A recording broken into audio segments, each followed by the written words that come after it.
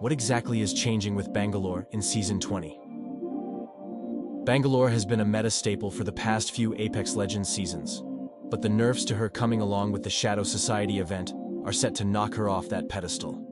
Well, it's a significant adjustment to her smoke launcher ability. Bangalore will no longer be able to use digital threats to aggressively utilize her smokes, and her smokes no longer deal damage.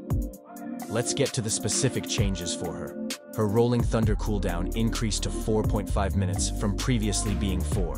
Bangalore will see her smoke launcher cooldown increased from 33 to 35 seconds, and the duration will be decreased to 11 seconds, previously 18. Furthermore, smoke particles will disappear more quickly, and enemies can no longer be damaged by the exploding canister.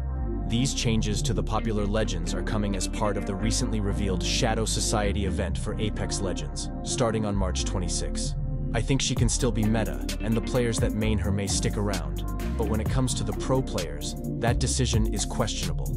As always, if you enjoyed the video, make sure to drop a like and subscribe for more gaming-related content.